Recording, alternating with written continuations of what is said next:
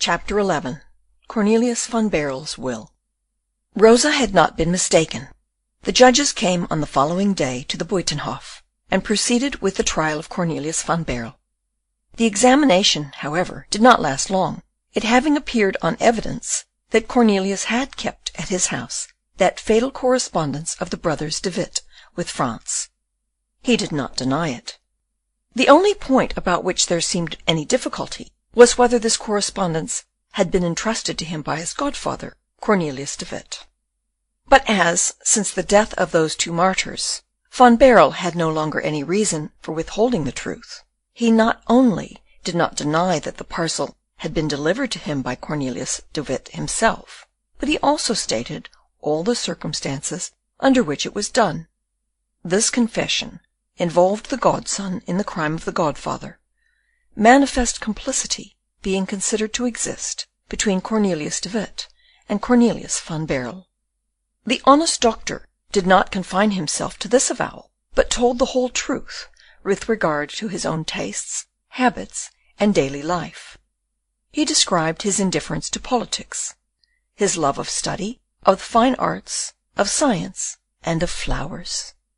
He explained that, since the day when Cornelius De Witt handed to him the parcel at Dort, he himself had never touched, nor even noticed it. To this it was objected that in this respect he could not possibly be speaking the truth, since the papers had been deposited in a press in which both his hands and his eyes must have been engaged every day. Cornelius answered that it was indeed so, that however he never put his hand into the press but to ascertain whether his bulbs were dry, and that he never looked into it but to see if they were beginning to sprout. To this, again, it was objected that his pretended indifference respecting this deposit was not to be reasonably entertained, as he could not have received such papers from the hand of his godfather without being made acquainted with their important character. He replied that his godfather Cornelius loved him too well, and, above all, that he was too considerate a man to have communicated to him anything about the contents of the parcel, well knowing that such a confidence would only have caused anxiety to him who received it. To this it was objected that, if De Witt had wished to act in such a way, he would have added to the parcel, in case of accidents, a certificate, setting forth that his godson was an entire stranger to the nature of this correspondence, or at least he would during his trial have written a letter to him, which might be produced as his justification. Cornelius replied that undoubtedly his godfather could not have thought that there was any risk for the safety of his deposit, hidden as it was in a press which was looked upon as sacred as the tabernacle by the whole household of Van Baerle, and that consequently he had considered the certificate as useless. As to a letter, he certainly had some remembrance that some moments previous to his arrest, whilst he was absorbed in the contemplation of one of the rarest of his bulbs, John De Witt's servant entered his dry room and handed to him a paper, but the whole was to him only like a vague dream. The servant had disappeared, and as to the paper, perhaps it might be found if a proper search were made. As far as Craeke was concerned, it was impossible to find him, as he had left Holland. The paper also was not very likely to be found, and no one gave himself the trouble to look for it. Cornelius himself did not much press this point, since, even supposing that the paper should turn up, it could not have any direct connection with the correspondence which constituted the crime. The judges wished to make it appear as though they wanted to urge Cornelius to make a better defence. They displayed that benevolent patience which is generally a sign of the magistrates being interested for the prisoner, or of a man's having so completely got the better of his adversary that he needs no longer any oppressive means to ruin him. Cornelius did not accept this hypocritical protection, and in a last answer, which he set forth with the noble bearing of a martyr and the calm serenity of a righteous man, he said, "You ask me things, gentlemen, to which I can answer only the exact truth. Hear it. The parcel was put into my hands in the way I have described. I vow before God that I was, and am still, ignorant of its contents, and that it was not until my arrest that I learned that this deposit was the correspondence of the Grand Pensionary with the Marquis de Louvois. And lastly, I vow and protest that I do not understand how anyone should have known that this parcel was in my house, and, above all, how I can be deemed criminal for having received what my illustrious and unfortunate godfather brought to my house." This was Van Baerle's whole defence, after which the judges began to deliberate on the verdict. They considered that every offshoot of civil discord is mischievous, because it revives the contest which it is the interest of all to put down. One of them, who bore the character of a profound observer, laid down as his opinion that this young man, so phlegmatic in appearance, must in reality be very dangerous, as under this icy exterior he was sure to conceal an ardent desire to avenge his friends, the De Witts. Another observed that the love of tulips agreed perfectly well with that of politics, and that it was proved in history that many very dangerous men were engaged in gardening, just as if it had been their profession, whilst really they occupied themselves with perfectly different concerns. Witness Tarquin the Elder, who grew poppies at Gabi, and the great Conde, who watered his carnations at the dungeons of Vincennes, at the very moment when the former meditated his return to Rome, and the latter his escape from prison. The judge summed up in the following dilemma: either Cornelius van Baerle is a great lover of tulips, or a great lover of politics. In either case he has told us a falsehood. First, because his having occupied himself with politics is proved by the letters which were found at his house, and secondly, because his having occupied himself with tulips is proved by the bulbs which leave no doubt of the fact. And herein lies the enormity of the case. As Cornelius van Baerle was concerned in the growing of tulips and in the pursuit of politics at one and the same time, the prisoner is of hybrid character, of an amphibious organization, working with equal ardor at politics and at tulips, which proves him to belong to the class of men most dangerous to public tranquillity, and shows a certain, or rather a complete, analogy between his character and that of those master-minds of which Tarquin the Elder and the great Conde have been felicitously quoted as examples. The upshot of all these reasonings was, that His Highness the Prince Stadtholder of Holland would feel infinitely obliged to the magistracy of the Hague if they simplified for him the government of the 7 provinces by destroying even the least germ of conspiracy against his authority. This argument capped all others, and, in order so much the more effectually to destroy the germ of conspiracy, sentence of death was unanimously pronounced against Cornelius van Baerle, as being arraigned and convicted for having, under the innocent appearance of a tulip fancier, participated in the detestable intrigues and abominable plots of the brothers De Witt against Dutch nationality and in their secret relations with their French enemy. A supplementary clause was tacked to the sentence, to the effect that the aforesaid Cornelius van Baerle should be led from the prison of the Buitenhof to the scaffold in the yard of the same name, where the public executioner would cut off his head. As this deliberation was a most serious affair, it lasted a full half-hour, during which the prisoner was remanded to his cell.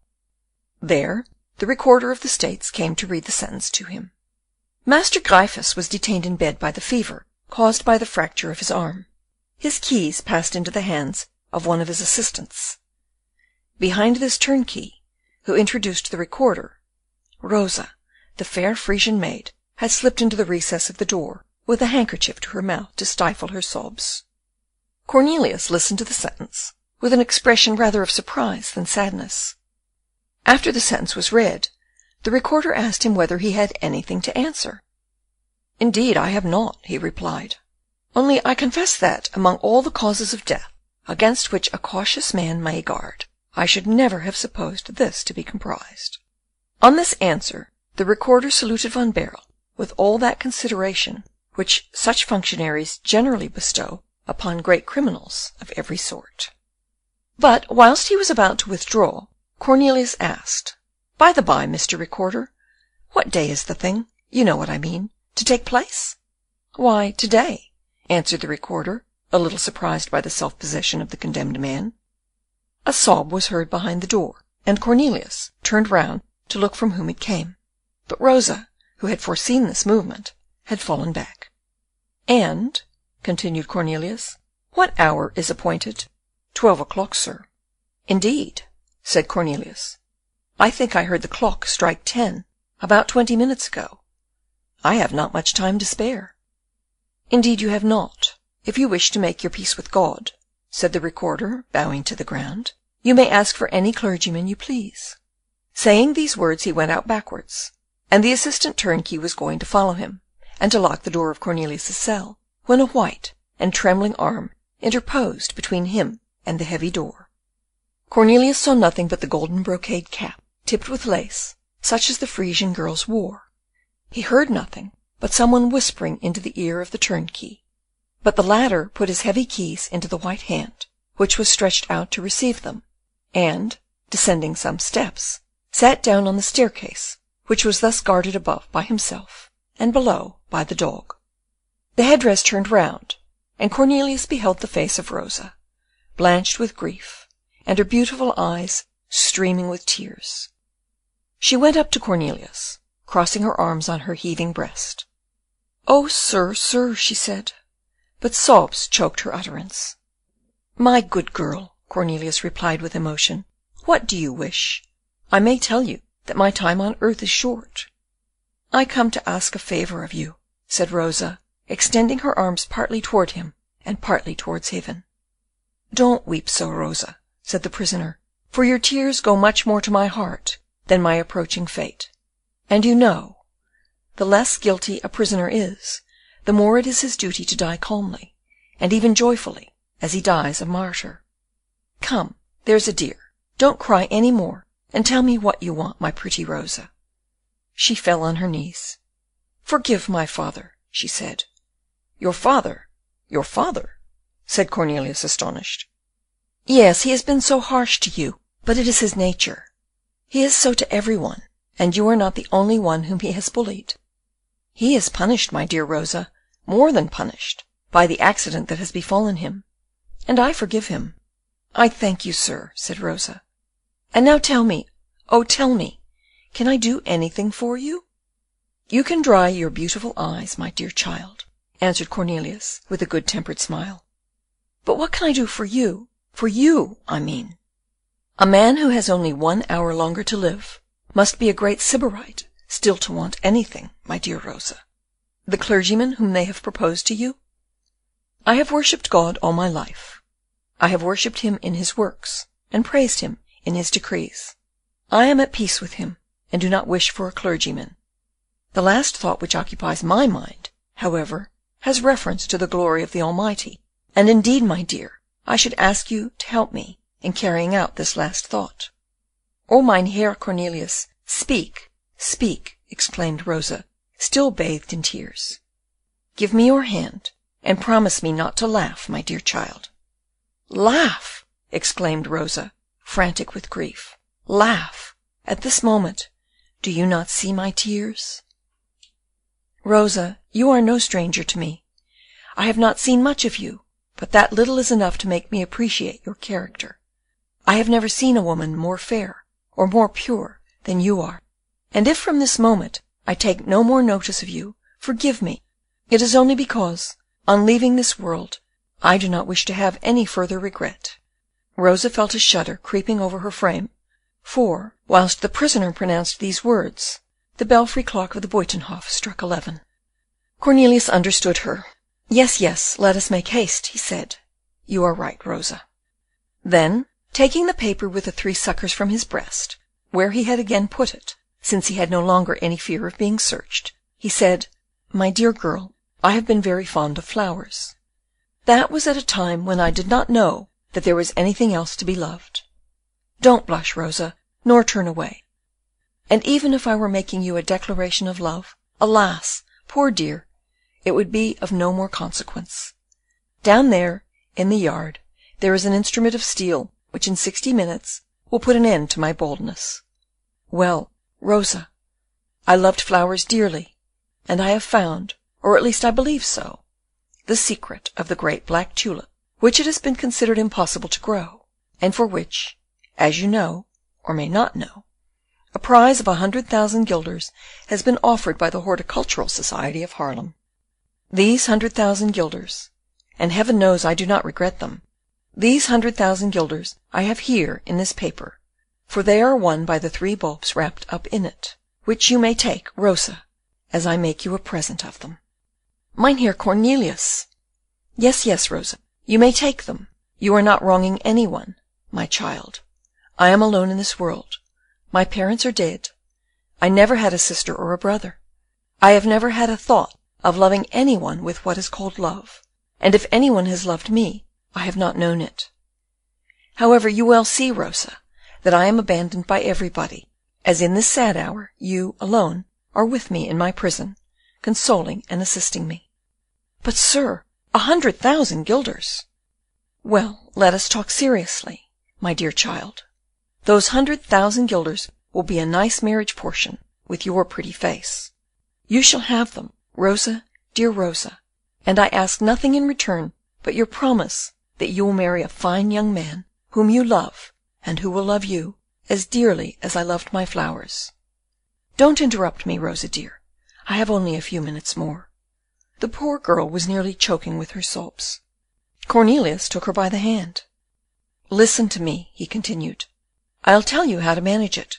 Go to Dort, and ask Butresheim, my gardener, for soil from my border No. 6. Fill a deep box with it, and plant in it these 3 bulbs. They will flower next May, that is to say, in 7 months. And when you see the flower forming on the stem, be careful at night to protect them from the wind, and by day to screen them from the sun. They will flower black, I am quite sure of it. You are then to apprise the president of the Haarlem Society. He will cause the colour of the flower to be proved before a committee, and these 100,000 guilders will be paid to you." Rosa heaved a deep sigh. "And now," continued Cornelius, wiping away a tear which was glistening in his eye, and which was shed much more for that marvellous black tulip which he was not to see than for the life which he was about to lose, "I have no wish left, except that the tulip should be called Rosa Baerliensis, that is to say, that its name should combine yours and mine, and as, of course, you do not understand Latin, and might therefore forget this name, try to get for me pencil and paper, that I may write it down for you." Rosa sobbed afresh, and handed to him a book, bound in shagreen, which bore the initials C.W. "What is this?" asked the prisoner. "Alas!" replied Rosa, "it is the Bible of your poor godfather, Cornelius de Witt. From it he derived strength to endure the torture, and to bear his sentence without flinching. I found it in this cell after the death of the martyr, and have preserved it as a relic. Today I brought it to you, for it seemed to me that this book must possess in itself a divine power. Write in it what you have to write, Mynheer Cornelius, and though unfortunately I am not able to read, I will take care that what you write shall be accomplished." Cornelius took the Bible and kissed it reverently. "With what shall I write?" asked Cornelius. "There is a pencil in the Bible," said Rosa. This was the pencil which John de Witt had lent to his brother, and which he had forgotten to take away with him. Cornelius took it, and on the second fly-leaf, for it will be remembered that the first was torn out, drawing near his end, like his godfather, he wrote with a no less firm hand: "On this day, the 23rd of August, 1672, being on the point of rendering, although innocent, my soul to God on the scaffold, I bequeath to Rosa Gryphus the only worldly goods which remain to me of all that I have possessed in this world. The rest have been confiscated. I bequeath, I say, to Rosa Gryphus 3 bulbs, which I am convinced must produce, in the next May, the grand black tulip, for which a prize of 100,000 guilders has been offered by the Haarlem Society, requesting that she may be paid the same sum in my stead, as my sole heiress, under the only condition of her marrying a respectable young man of about my age, who loves her and whom she loves, and of her giving the black tulip, which will constitute a new species, the name of Rosa Baerliensis, that is to say, hers and mine combined. So may God grant me mercy, and to her health and long life. Cornelius van Baerle." The prisoner, then giving the Bible to Rosa, said, "Read." "Alas," she answered, "I have already told you, I cannot read." Cornelius then read to Rosa the testament that he had just made. The agony of the poor girl almost overpowered her. "Do you accept my conditions?" asked the prisoner, with a melancholy smile, kissing the trembling hands of the afflicted girl. "Oh, I don't, sir," she stammered. "You don't, child? And why not?" "Because there is one condition, which I am afraid I cannot keep." "Which? I should have thought that all was settled between us." "You give me the 100,000 guilders as a marriage portion, don't you?" "And under the condition of my marrying a man whom I love?" "Certainly." "Well then, sir, this money cannot belong to me. I shall never love anyone, neither shall I marry." And, after having with difficulty uttered these words, Rosa almost swooned away in the violence of her grief. Cornelius, frightened at seeing her so pale and sinking, was going to take her in his arms, when a heavy step, followed by other dismal sounds, was heard on the staircase, amidst the continual barking of the dog. "They are coming to fetch you. Oh God, cried Rosa, wringing her hands. "And have you nothing more to tell me?" She fell on her knees, with her face buried in her hands, and became almost senseless. "I have only to say that I wish you to preserve these bulbs as a most precious treasure, and carefully to treat them according to the directions I have given you. Do it for my sake. And now, farewell, Rosa." Yes, she said, without raising her head. "I will do anything you bid me, except marrying," she added in a low voice, "for that, oh, that is impossible for me." She then put the cherished treasure next her beating heart. The noise on the staircase, which Cornelius and Rosa had heard, was caused by the recorder, who was coming for the prisoner. He was followed by the executioner, by the soldiers who were to form the guard round the scaffold, and by some curious hangers-on of the prison. Cornelius, without showing any weakness, but likewise without any bravado, received them rather as friends than as persecutors, and quietly submitted to all those preparations which these men were obliged to make in performance of their duty. Then, casting a glance into the yard through the narrow iron-barred window of his cell, he perceived the scaffold, and at 20 paces distant from it, the gibbet, from which, by order of the Stadtholder, the outraged remains of the two brothers De Witt had been taken down. When the moment came to descend in order to follow the guards, Cornelius sought with his eyes the angelic look of Rosa, but he saw, behind the swords and the halberds, only a form lying outstretched near a wooden bench, and a death-like face half covered with long golden locks.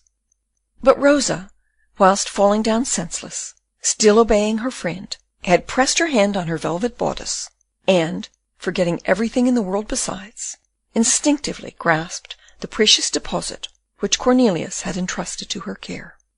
Leaving the cell, the young man could still see in the convulsively clenched fingers of Rosa the yellowish leaf from that Bible on which Cornelius De Witt had with such difficulty and pain written these few lines, which, if Van Baerle had read them, would undoubtedly have been the saving of a man and a tulip.